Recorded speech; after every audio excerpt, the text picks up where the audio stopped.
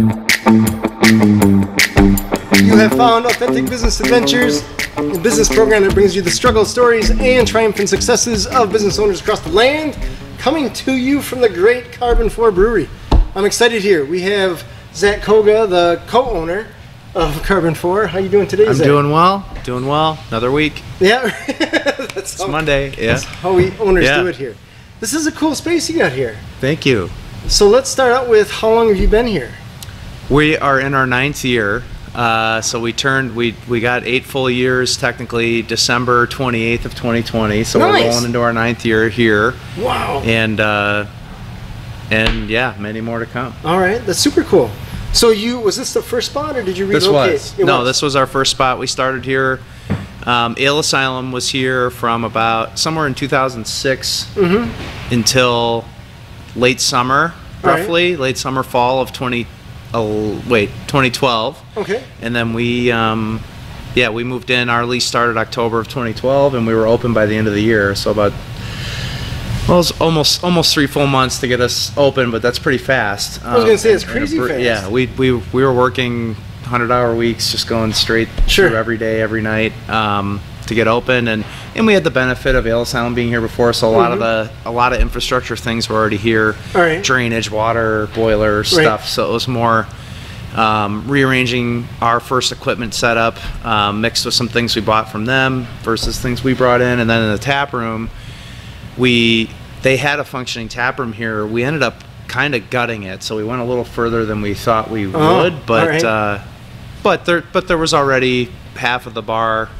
was here already, plumbing things, a lot of things were here, so that helped us get to market pretty quickly. Very cool. Is that why you ended up choosing this space, or were you deliberating other spaces as well? Yeah, yes, at the end of the day, that's why we ended up in this space in Madison. We were talking about how to start a brewery for a couple of years. My brother is really what brings me into the beer business. I'm an engineer by training and background, and my brother was brewing beer out in Montana for several years. As a family, we were talking about how to get a brewery going for ourselves, for him, more focused for him and for his career. And then as that discussion got more real, I was getting kind of more involved, looking at the business plan with him, and brought in some friends to help us. And then Ryan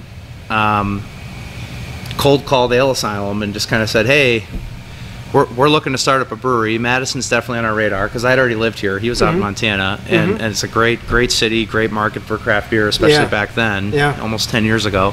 And we sort of struck a deal to say, hey, I think there's certain things that you're probably just trying to sell, and they'd be worth more if they stayed put to both of us. And so at the time, you knew Ale Asylum was leaving? Yes. Okay. Yeah, we were aware. So I worked for Findorf before starting the brewery, and so I was always very aware of real estate development and projects and things in town. So I was aware that Ale Asylum was looking to build a new space. At the time, I knew more about some of their early plans when they were looking at East Washington, but that fell through before they ended up out on the other side of the airport. And Ryan was really the one that had the insight to say, hey, they're expanding, and I bet they're going to try to sell some equipment, and it's a lease space. I know the landlord here, and we just put things together from there. Right. Yeah. So when Ryan cold called them, were they just like, well, that's good timing? Yeah, it was luck. I mean, it was good insight and foresight by Ryan, but it was also some luck because, I think we get, as a business owner, you get solicited all day, every day, 24/7, in the mail, on the phone. Employees get harassed. People pretending that they knew you from high school and stuff, and family you've never met. So the fact that Otto just actually took the call was lucky, I think, just to actually get to the office, and then he listened, and I think it was like, wow, that's good timing. Yeah. Nice. And was there ever any thought of like, hey, I don't want to help out a competitor or anything like that?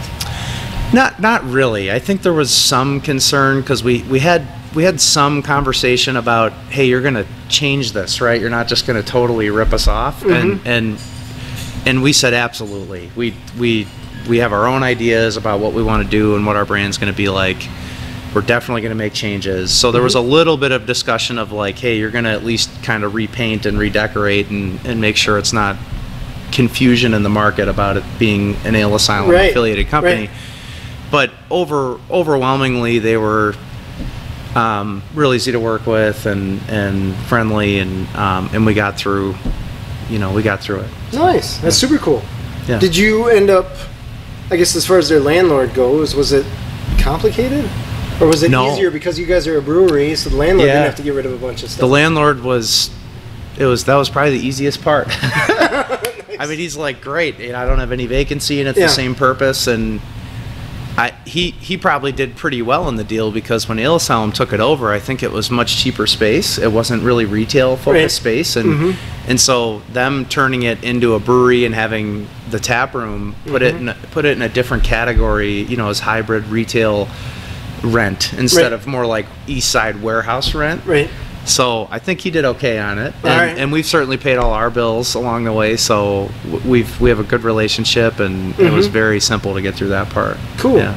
I'm gonna pause for a second, just make sure this is recording. It's so far away I can't see the dot. It is recording. Okay. Yeah. It's just like, is that dot on? Yeah. So as far as the build out and stuff like that goes, I remember being in Ale Asylum, and then coming in here thinking this is just going to be the same thing, and it was way different. Yeah. But still cool. I mean, Ale Asylum back in the day was cool, and this was a cool place. It's interesting because I have no eye for aesthetics, but I know when I like it. Kind of thing. Yeah, I feel the same way. We're not interior designers or decorators by any stretch of the imagination, but we certainly developed a point of view. I think our approach coming into the tap room was that we wanted it to be a canvas that we got to build the brand out on, and one of our best friends, Tom, was an early creative force in the company and did all the paintings in the brewery, and we wanted it to be a canvas for his interpretation on our beer brands as we went. Oh, nice. So we filled up the space with his paintings. Every time we would release a beer, we would release a painting with it until we ran out of room, basically. Wow. And so that's kind of helped bring it to life a little bit. When we also, during COVID, used the opportunity to repaint and clean some things up. So right now it's actually kind of a lighter palette than it was when we first opened. It was a little darker. But that was the concept, because we probably could have done better on an interior decorating side, but we did what we could do, and it worked for a while. Sure. Hindsight. We're evolving, it's all good. So yeah. I do remember it being really dark in here. Yeah. But I guess I didn't necessarily consider that a bad thing. It was. Yeah, it was a bar. I mean, it's a bar tap room. Yeah, right. It's not. Yeah, so it worked. That's cool. So tell me about how it's been working with your brother. I guess it's probably a safe place here. Oh yeah. But working with family is gonna be tough. It is, but not. He and I have not had, I think, those typical cliche family problems all the time. Not at a high level. There's certainly. You disagree on things, or you're both tired or both grumpy, and you get into it on whatever the issue is. But he and I have,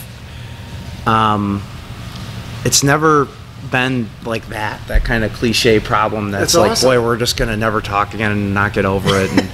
And slamming doors. We've been able to separate how tired or frustrated or whatever it is with the problems and with the issues versus each other. We've always been able to keep those things kind of separate.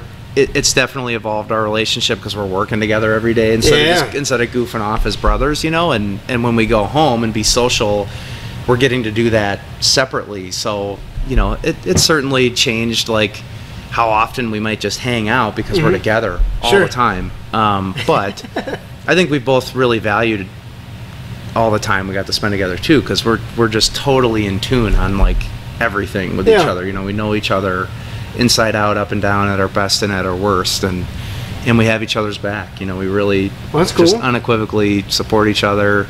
If you get a phone call at 10 o'clock, something broke, we're both no questions asked. We'll work through the night, fix it, whatever has to be done. So I think the way to survive that is just to never give up, on the problems. And if you don't do that, then you're not ultimately betraying each other, and then you don't get into those tough problems, as long as you're both in the fight together, you're in the fight together. So I want to back up a step to when he's in Montana and you at the time are in Madison working for Findorf. Did he reach out to you and say, hey, let's start a brewery? No, it wasn't like that so much. It was more an evolution, I would say. He had gotten a master's in strength and conditioning out at MSU Billings, and initially started working at a brewery for a part-time job just to pay the bills, and while he was in school. All right. Wasn't a huge beer guy.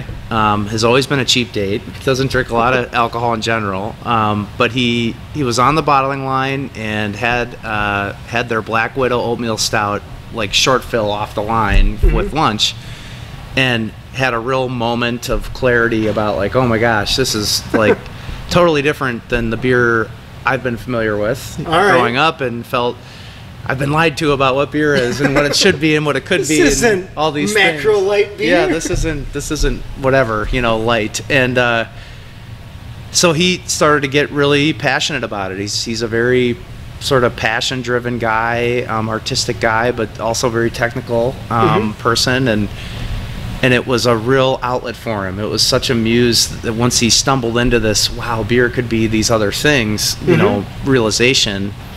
He really ran at it pretty quickly, and by the time he was out of school, he was working his way, towards brewing, and ultimately being the head brewer out at Yellowstone Valley Brewing Company, and being a pretty major person running the operations there. And he was getting better at his craft. He was getting better at his seasonal program. He was getting out in the community, and his bright personality was creating a following. And so as just a family talking about life along the way, student debts starting to be due, and I want to get married and start a family, and it was this question of, okay, are you going to keep doing this? How serious are you about this? And I think we should be looking for opportunities with a little higher ceiling, and so it was a real evolution. I mean, all the way up until working through the business plan, he was still looking for opportunities to maybe go back to PA school or get another job associated with his education. And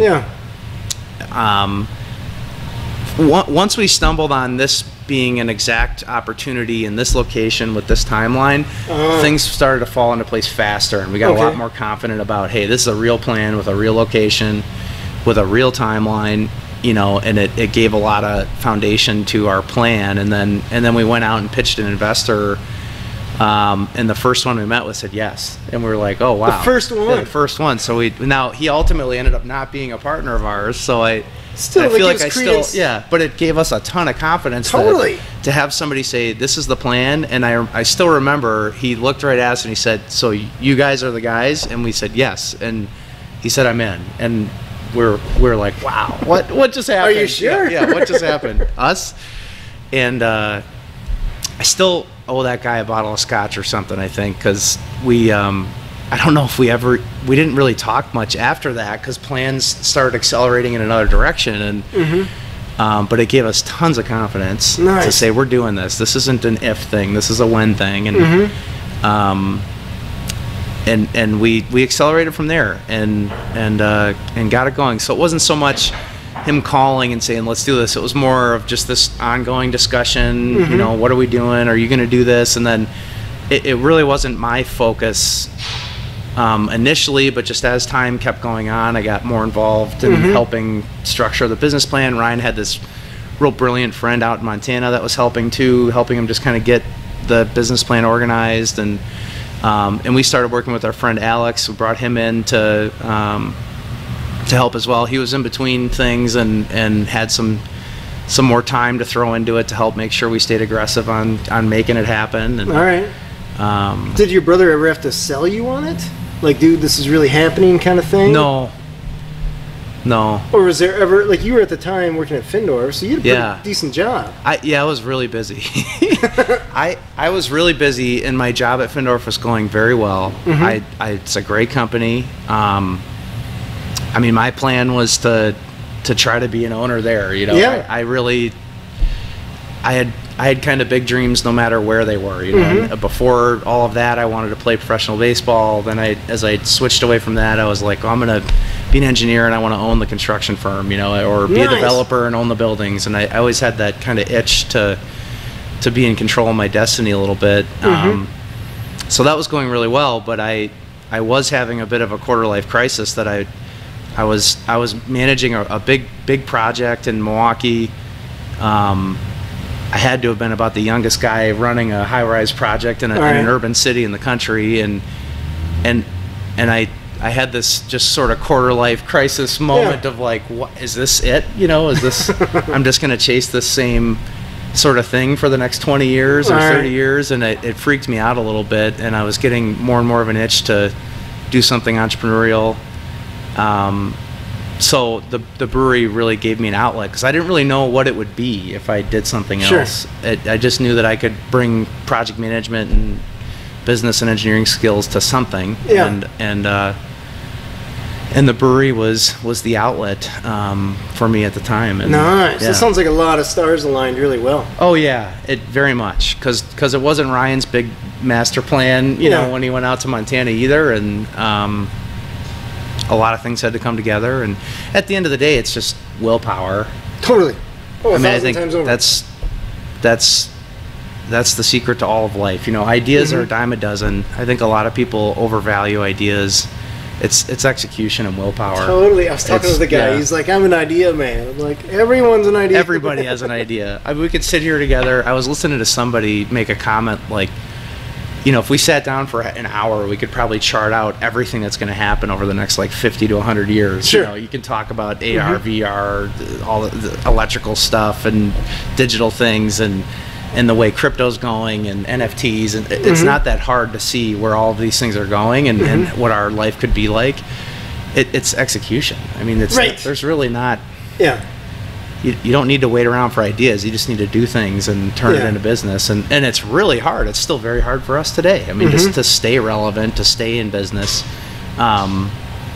Really, I still feel very much like a startup. I don't feel like we figured out. After 9 years. Oh, yeah. I don't feel like we've hardly even gotten started. Yeah. I can totally.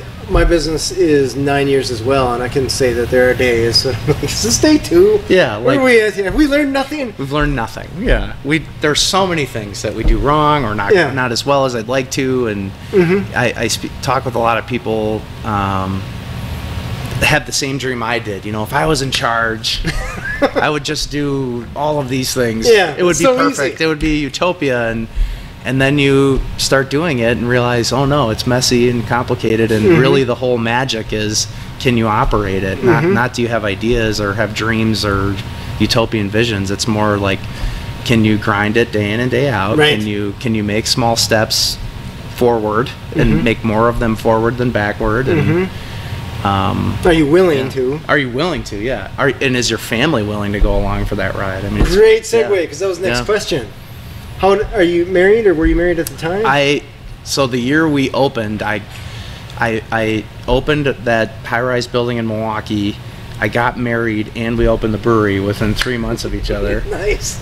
So I didn't sleep for about 3 months. Wow. You know, it was a great year.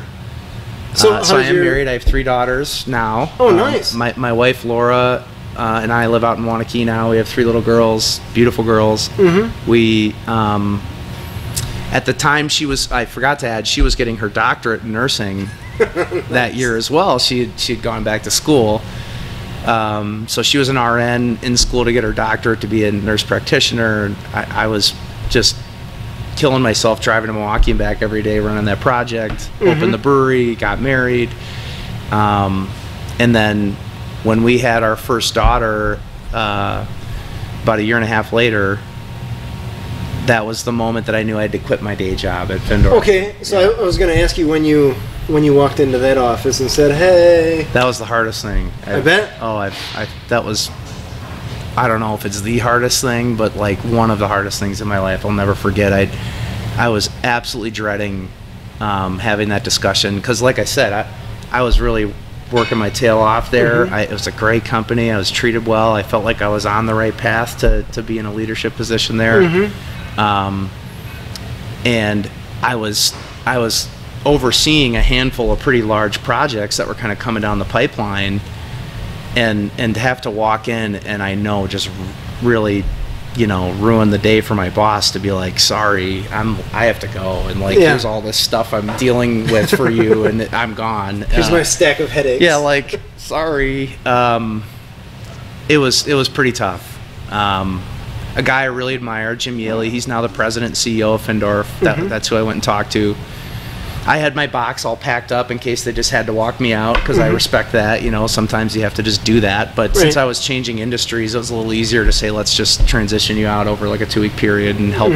I can help, you know, with the transition and help them figure out how to reallocate the workload. And so, very difficult decision, but it was the most clarity I've ever felt in my life. I think was like the moment my daughter Sloan was born. It was a very weird kind of out of body experience for a lot of reasons. I think maybe a lot of parents could relate to, but for me in particular, just going crazy about what should I do? Should I leave my job? It was it was immediate. I quit. I cannot.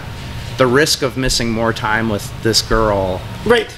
Your priorities changed. Oh, it just changed. It was just not even close. You don't even get a choice in the matter. It's not even close. Yeah, like it just wasn't a problem. I can always work. I can't. You know, this is my daughter. Right. So. They're only young ones. Yeah. That's fair. Yeah. So, how long were you with Findorf then? About 7 years, 6 or 7 years. I started interning, pretty full-time interning in college, and then just transitioned right out of college. So somewhere like 07 to somewhere in 07. 6 or 7 to April of 14. So 6-7 years. All right. Yeah. Dang. It's the time when you get in the car after you have that conversation. You're like, It was. Yeah.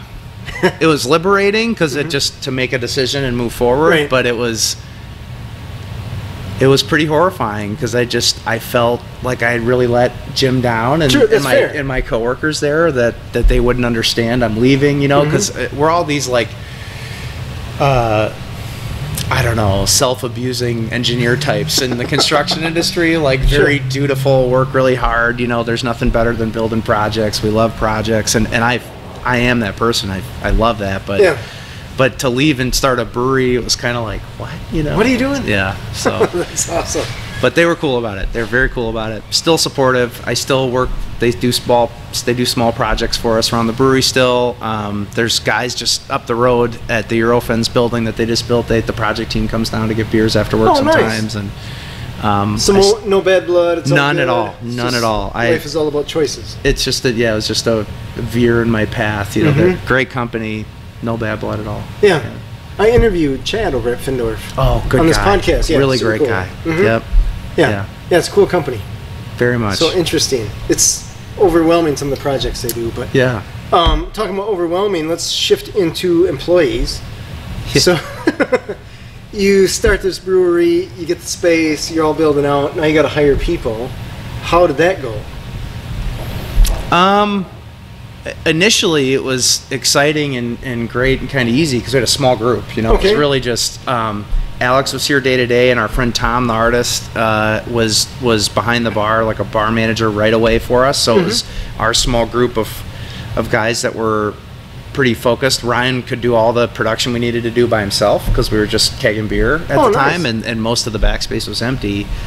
So it was a pretty small group. We had a couple extra people helping bartend and cook. And that team started to grow over the next 6 to 12 months, and a lot of those early headaches Alex dealt with, you know, it wasn't me dealing with. Nice. And, you know, but it pretty quickly becomes clear, you know, how important your people are. Hugely. It's you know, you can't. Early on, we were here every weekend. You know, Saturdays we would be closed Sundays just to give ourselves a day away. And you know, once you start to realize, like, hey, we really got to figure out how to have people around helping us get this done, or we're never going to make it. We're never going to grow. We're going to burn out. So yeah, but it's people's really the whole thing, I think, in the end. Yeah, without them, you have a job. Yeah, it takes a lot of time. So. Yeah, and speaking of ceiling, right, when it's just you, there's only so many hours in a day. So when you start adding people, you can raise that ceiling. Oh yeah, it's the whole game. It's that execution know, that I mentioned. That really most of that is just, can you find a way to bring together a group of people to do something, whatever it is, get organized and do it. Yeah. So I know that when I first started my businesses, the employee thing was something that I did not know was such a headache. I learned the hard way. So did you know from project managing and stuff like that employees could be a challenge? Yeah. Okay. You're lucky. Yeah. So when I would manage teams, it was each little project was like its own little mini company within when in general contracting. So like the last project that I completed, Modern over in Milwaukee, we had a project management team. I don't know, about a half a dozen people, and then, you know, at peak we probably had 400 or 500 people on the job site, and I think overall worked with 2,000 or 3,000, you know, different people touching the job, and you know, you have all the foremen and the superintendents and the project managers of all those other various subcontractors. So being in a team environment was not a shock at all. All right. Probably the bigger thing, I was, to be honest, I was a much better manager in that life than I am here, because it's people, but it's not just people. It's the fact that you're really responsible for every part of that. Payroll, the HR, the health insurance, the unemployment issues, the everything issues, all of that, and then career development and morale and direction and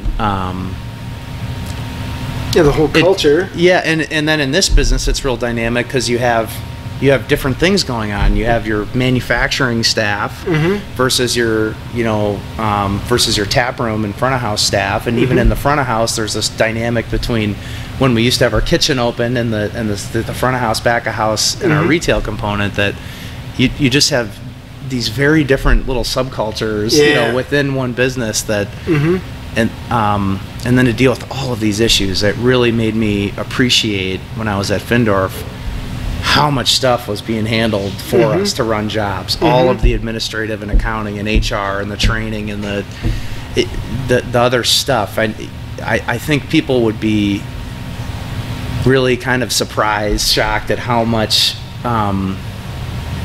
bad news comes to you as the owner of the company. You're pretty much in the bad news business, right? The fire putting out. If it's really bad, that's like everything we get, and it's always really bad when it's a bad thing with a person, whether, you know, they have like a family member pass away, or, you know, dealing with COVID and trying to keep us moving forward, but without taking undue risk, and trying to make sure you take serious, you know, your role as the person taking responsibility for their job, without being taken advantage of, because firing's really difficult, hiring's really difficult. So oh my god, it's crazy. The team dynamic wasn't a shock, but all of those other things it can be very overwhelming. I imagine in a place like this, just the culture alone is probably tough to manage. Because you want, especially, I don't know what it's like now, but a year and a half ago, when unemployment was so low, it's tough to find people. Very difficult. And you would have, there's always a certain amount of people that are sort of professional at gaming the system, you know, at applying, or maybe applying so that they can still justify getting unemployment, or they have to show up for maybe one shift. And just to extend their unemployment, you know, benefits, so that they can, you know, keep staying on that, and then they bail out on us. And now that's more of the exception, but it is a dynamic of the industry, and you know, overwhelmingly though, people are here doing a great job, and they're not trying to take advantage of anything. They're really trying to help grow the brand. They're excited about beer. They're excited about the fun branding that we have. We try to keep in balance some chaos, you know, because I think a lot of people are in the beer industry because they want it to be a little bit more wild, a little bit, you know, less structured, a little more creative, a little more of like riding the dragon here of, you know, of creativity and whatever our brand gets to be. And that can be an interesting balance of trying to bring less formality into a business structure and allow for a little more chaos without it being a total mess. You know, that's a balance that Ryan and I have talked about a lot of. What we don't want to have too many policies and things, because we want people to they're here for a reason. If they wanted a bunch of structure, they'd go sell insurance or something and probably make more money, but they're here because they don't want to be miserable. They want to feel a little bit more alive, and but it's a real balance. It's a real balance. Oh, that's interesting. It's interesting dynamic, I guess, that you stated there, because in my industry, our rule is to systematize everything. Yeah. I'm like, there's something to be said about what you got going on. I might have learned something here. I feel you. Engineering's the same way. I was all about how efficiently can we build a building, how cheaply, not inexpensively, I should say, not cheaply, inexpensively, fast. I guess everything was speed and efficiency and lean, and here it's okay. We have that stuff. We do need procedure and process to repeatably make good beer, to do a lot of things right, but we have to be real careful not to steal the soul, because the whole business is based on that here. Yeah, I can see if you're building a building, there's rules that you want to follow if you want the building to stay up. Yeah. Whereas beer, there's someward of an art, and it's also a lot of customer service. Yes. Which there are guidelines, but they don't necessarily have to be hard scripted, rules. Yeah. Or something like that. Yeah, there can be personality in there. Yes. It requires personality. It requires authenticity, and authenticity requires people to inject themselves into the solutions, into the service, and to be real with people. Yeah. But we fail all the time at that stuff. It's a really kind of wild balance of enough structure, enough guidance, so that people aren't totally confused or feel like they're floating through space with what we're trying to do. which honestly we fail at all the time. But I think we tend to slightly err on that loose grip side, you know, to try to keep. Because at the end of the day, we also think that the most talented people will find ways to shine if there's a little less control. Totally we might find that person that could just change the game. Yes, that is 1,000 times over. Yeah. Totally agree with that. Tell me about the name. Where did the name Karben4? Karben4. That was 6 months of discussion, we probably spent more time talking about what our name should be than anything else in that pre-planning stage. That was the battle? It was more of this discovery than it was like total battle. I think we were all a little bit confused on what did we really want. Because to take it back, we had discovered this space and this exact plan at the end of 2011 was when Ryan had called. I think when we came to meet with the Asylum and the landlord was Halloween of 2011. Okay. So by I think about March of 2012, we had financing and lease signed and everything figured out. Wow. Well, we had from March 2012 until October to move in. All right. And they were here, so there's nothing we could do. Yeah. It was just talking. It was just a waiting game. We spent those 6-7 months just totally focused on what's our branding. I mean, there were certainly equipments and things that we were also, putting together. Ryan was shopping for and stuff, but a lot of what we were talking about were what's our brand, what's it gonna be, look like, feel like, sound like, what's our approach, what's our strategic approach, and beers we're gonna bring out, what's gonna be our first lineup, how are we gonna do seasonals, and the brand. We knew that we wanted something scalable, that we didn't want to be painted into a corner with like a thematic brand. I think the joke is that we always said we don't want like a Disney ride brand. Oh, sure. If it's like Cottage Brewing Company and then everything's like canoe paddle and paddle bolt and it's like all these themes. Well, we didn't want to do that. We didn't want to be painted into a corner because who are we going to be in 5-10 years? We want something that'll grow with us. And who do our customers say we are? Because the brand, the sort of spirit of our brand and who we were going to be as a company was going to be defined by our employees and by our customers and by us all together, trying stuff, failing, succeeding. And that could evolve, right? It has to. Yeah. We really wanted to. So we needed a point of view, and it needed to be us, but it needed to be something that would grow and scale and wouldn't pigeonhole us. And so that led us to kind of want to sort of invent a word, or find a brand that didn't feel like it meant anything except for us. And this idea of elemental carbon being the foundation of our physical existence, and then beer being the foundation of civilization, was this idea that it was very elemental, that it was very I like to say principled but not traditional. So very limitless potential, even though very principled fundamentals. All right. So Elemental Carbon there was an idea that was captured by that, but we didn't want to sound like a biotech company.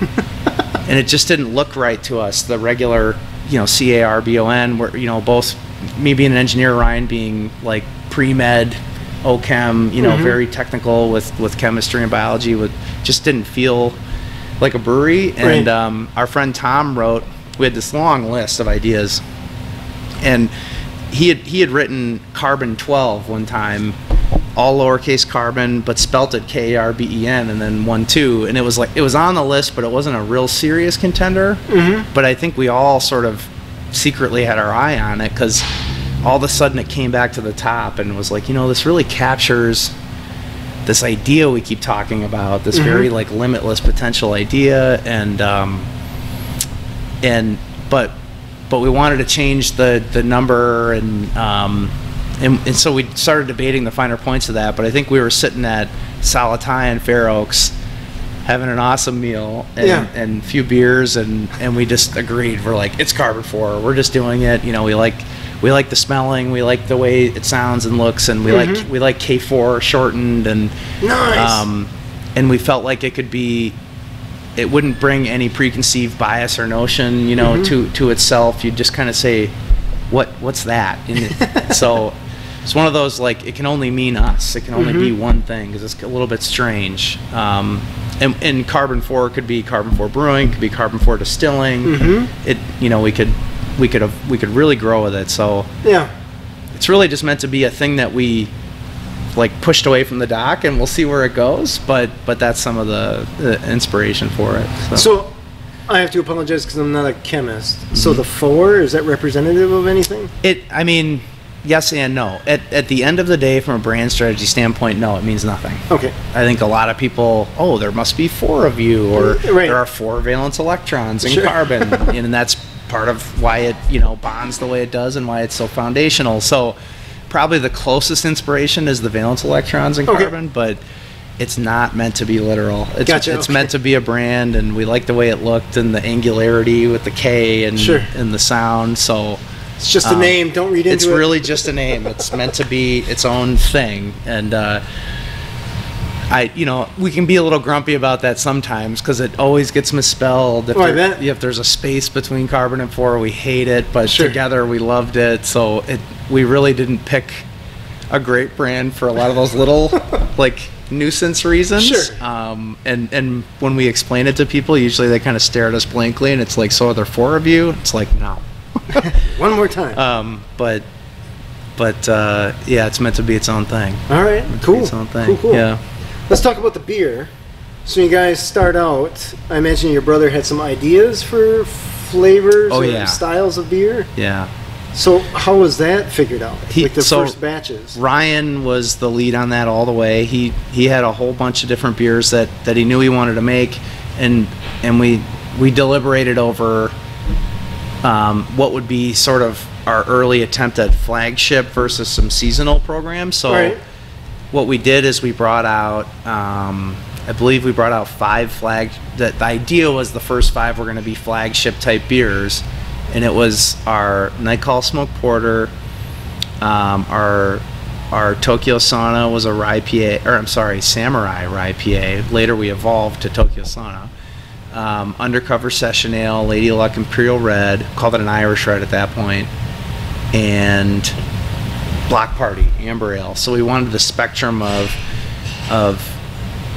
like just good, well executed staple beers, and then we knew IPAs were really important back then, but we didn't want to just be stuck with one. We wanted to bring it out as a regular rotator. So our plan was that we were going to have like a IPA slot in the calendar, but have it change seasonally. Oh, nice. And our second IPA in that lineup was Fantasy Factory. Oh, it's the big one. And the world would not let us stop making that beer. So that's a good problem. Yeah, today it's 75% of our business. So is it really? We're still trying to work to diversify a little better, but it just took off and never turned back. Wow. So we make other stuff. we make hundreds of other beers, but that's overwhelmingly the big volume. It might be the label. Yeah, it might be. Yeah. It's a fantastic label. Yeah. That's cool. Yeah. So is your brother the one that chooses the stuff, or does that deliberate throughout the employees or customers? At this point, it comes from all over the place. There's inspiration, tons of inspiration from the team internally. There's collaborative projects, you know, or people outside that have ideas. I mean, I guess at the end of the day, it's mostly Ryan and I talking about what do we want to make versus what's going on in the world around us, what have we already made, you know, and make sure that whatever we're bringing out is kind of in context of where does it fit in our program, and how do we want to bring it, and what do we want to call it. Sometimes we have real clear direction on a name and a style of beer. Other times we know we really want a certain style and we struggle a bit for the name, and it's a free-flowing process constantly. And now we're stretched way beyond beer, where there's this whole beyond beer category, that hard seltzers and higher alcohol seltzers, and at some point in the future, cannabis, you know, infused products of certain types, kombucha, tea, you know, there's all these beyond beer things that we're really excited about. So I'd say our plan right now is to find the right way to sort of narrow in our focus on our beer schedule, and make sure we just really love every beer that's sticking around on our calendar, and not make sure there's no filler space, and then also grow some of these other segments alongside of it. Nice. So that's cool. Yeah, it's interesting. They always seem to be coming out. Constant. Yeah. It's always some change. The pace of innovation and change in craft is unbelievable. Yeah. When we first started, there were 1,800 breweries in the country. There are now like approaching 10,000. Over the course of 10 years. Yeah, and the amount of different beers that those breweries are making has also grown 10 times at a minimum. I mean, maybe 50 times. I mean, when we first started, we had, you know, 5 to 7 beers that we might be offering, and we had like initially just Fantasy Factory and Package, and then we'd add just one more, Block Party or Lady Luck. Now we could put 40 or 50 different beers in a package a year, every year, and there are breweries that put out like anywhere from 2 to 4 a week. Holy cow! And they make just a tiny amount of it, and then they scatter it to the wind, and they do that twice a week to try to sort of reverse engineer some volume. So it's a very different game than it used to be, and it's basically impossible to actually find something truly unique as a producer. If you make something, I mean, every fruit combination and yeast combination has pretty much been tried 100 times at this point. So I think we're getting to a place in craft where we really have to like make sure you narrow in on your point of view and the things that you're best at, and make sure to build that solid core business, and then so that you don't lose the soul, kind of the chaos element of before, like really design your seasonal program in context of all this stuff going on. Like what's your niche? Kind of thing. Okay. Interesting. Tell me, I want to shift into marketing. So when you first started your business, you had to get known, and you had to say, hey, we're not Ill Asylum. You had to say, we're new on the block. Like, how did you go about marketing and getting the name out there, both retail-wise and on store shelves? Retail-wise, it was kind of early days of Facebook, and starting to put out some video content like on a Facebook page, and did a little bit of paid direction just to like make sure that, hey, this new page on Facebook exists, and so definitely bought a few clicks early on just to sort of put us on people's. I don't think there was even a news feed back then. Put us on whatever that was. I can't remember 10 years ago. But to help just say, hey, we're here. So there was a little bit of that, the sort of like Gen 1 social media stuff, and then the rest of it was just community outreach. We hooked up with the Madison Homebrewers and Tasters Guild. They're the people that put on Great Taste, and we got on their radar early. get into the Great Taste our first year. We got into the Isthmus Beer and Cheese Festival on our grand opening day. So we had just opened, but Alex back channeled with Isthmus to get us into that festival so that we could be at the festival. Yeah. So getting out to festivals and tastings of every kind we could, and it was be us behind the stand serving beer, talking about the beer until we were blue in the face. Interesting. So it was a lot of that grassroots kind of guerrilla style, just sampling people, and then trying to create, beer release stuff here in the tap room, where we had a soft opening December 28th, and then every week for the next 5 weeks we had a beer release leading up to our grand opening and a beer release. So tried to create buzz around new beers and a new tap room in town, and worked with the oh my gosh, what was their name? It was a club, or I don't know if they'd call it a guild. I can't remember what it was called now, but it was like a mustache and beard guild or something. Oh, really? That we did a big party with here, because we undercover our beer was like mustache themed, and funny. So we threw this big party, and all these guys with crazy beards and mustaches came in and did like a big sort of like beauty competition, standing on the bar, rating their beards and stuff. So it was just dumb stuff like that. It was guerrilla marketing stuff, and then we knew that we wanted to first try to focus on getting people into the tap room so that we could personally meet people across the bar. So you had that first person interaction. So you had your lowest ceiling revenue in the tap room, by far the highest margin. And then you have your first person brand interaction with everybody, introduce ourselves right over the bar. Then it was self-distribution, keg only, in the Madison area, where Alex and Tom would go out and sell and deliver beer to the bars directly. So from the brewery. But now it's the brewery guys talking to the bar buyers, the bartenders and things at bars and restaurants in Madison. So you had that second person interaction for people drinking our beer. But you have a little higher volume, a little lower profit, and then assigned a distributor so that they would take over that sales role. So you get into that more third person interaction with the brand, but you create some more scale. And then we wanted that to play out for a little while before we put beer in package, because we really wanted to make sure that we focused on draft business, meeting people as directly as we could before we have this, like, call it fourth person interaction of a package sitting on the shelf. Who knows, people picking it up may or may not know who we are, where we are, where we're from, and allow more development to come along, in our story before putting stuff in package, and then buy us time to find our fire-breathing unicorn in package too. So that's awesome. That at the end of the day, that really launched the growth of our business much bigger. So we really hunkered down for about a year and a half to do that smaller scale direct sales stuff with kegs. And then once we put that fire breathing unicorn on a package and got package out on the shelves, we really just were off to the races. Nice. So I love that, how you built upon your success like that. That's super cool.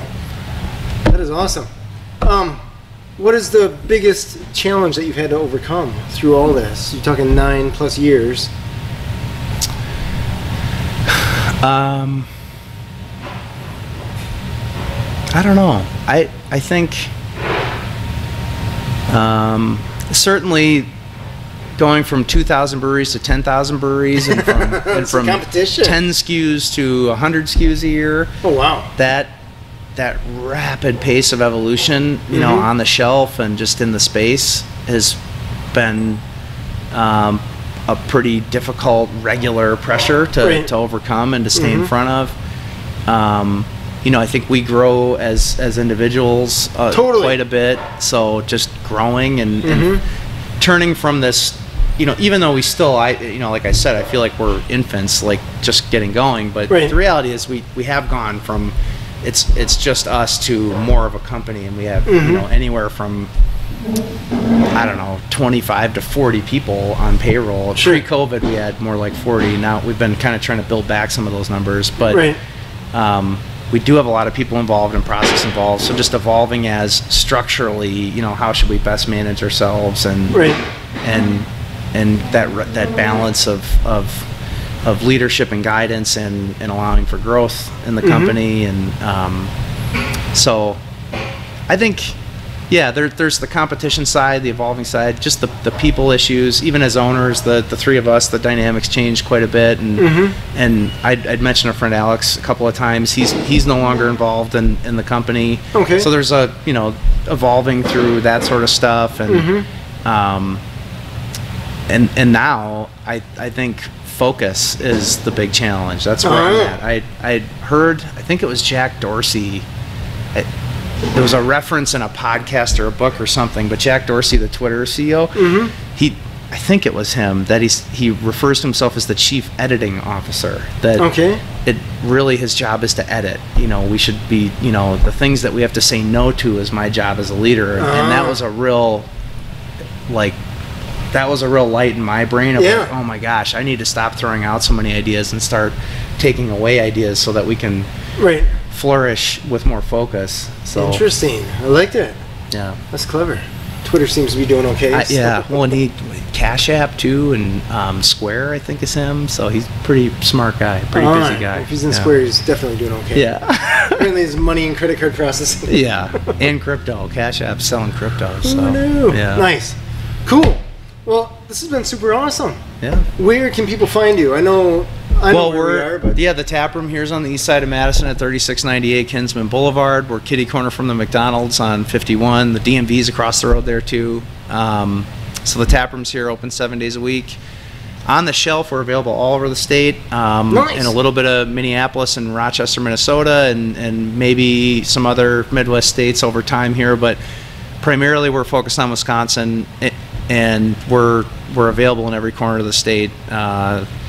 Woodman's, Quick Trip, Pick and Saves, all the big chains. Walmart's really been a great partner here over the last couple of years, expanding our distribution. Festival's been a great partner. Other independent shops like the Sendix and the now I'm going to start leaving people out. The Metcalf's have been great. Sure. So just tons of. Most places you can buy beer in the state, you're going to find something from us. That's awesome. Yeah. And seltzer. I think that alone has got to be an accomplishment.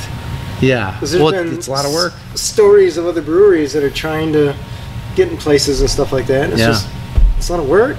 A lot of hitting the ground. So that's cool. Yeah. Do you guys have a website? We do, Karben4.com. Karben. Yep, Karben4, Karben, the number 4.com's our website. We're on Facebook, Twitter. Nice. Instagram, all that stuff. Can people, I don't know what the laws are with alcohol, can they order it online? Unfortunately, they cannot. They cannot. I really, really wish. One of my big developmental things is finding a way to figure out e-commerce, and it's a big topic in craft right now because there are some states you can mail to, but not in Wisconsin. If we ever can, we will for sure. Right. But for now, you have to buy it here or at one of our customers' locations. All right. So fair enough. Yeah. So currently in Madison, Wisconsin, ready to take over the world. Oh sure. As soon as the laws allow. Intergalactic domination. Yeah. Nothing less. Yeah. Well, thank you, Zach. This is super cool. This has been Authentic Business Adventures, the business program that brings you the struggle stories and triumphant successes of business owners across the land. Authentic Business Adventures is brought to you by Calls on Call, offering call answering services for businesses all over the country at callsoncall.com, as well as Draw In Customers Business Coaching, offering business coaching services for businesses looking for growth. And of course, the Bold Business Book, a book for the entrepreneur in all of us, available wherever fine books are sold.